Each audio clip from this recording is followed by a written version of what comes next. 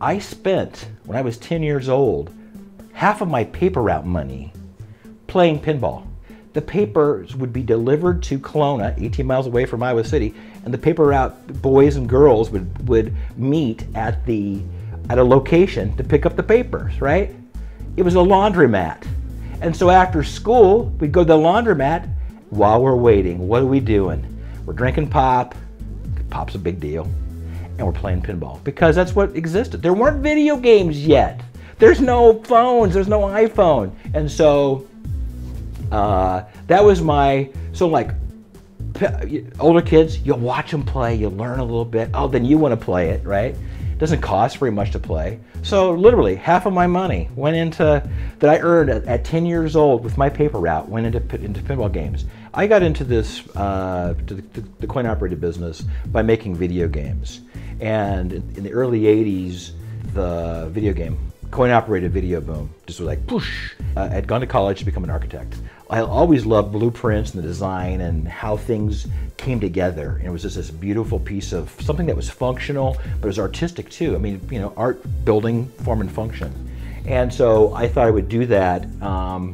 You know, long story short, I went to the University of Iowa, and an Aladdin's Castle was built across, you know, like it's across from campus. And I'm like, whoa, this is awesome. And I'd already been doing a little bit of programming. I see this video game, you know, all these games at Aladdin's Castle. Oh, they have microprocessors in them? I know how to do that. I'm going to do that. That's what I want to do. And so for the first, from the time that I graduated in 82 to about 86, 87, well, Incredible Technologies, I worked at different video game companies. The company, Incredible Technologies, was the first software arm of this company. When this company started in 1986 or 85, around that, they did not have a software arm, and they farmed that out. And the company I was working for, Incredible Technologies, came to me and said, "Hey, do you want to work on this game?" I'm like, "Yeah, you know, I've been playing these games since I was 10."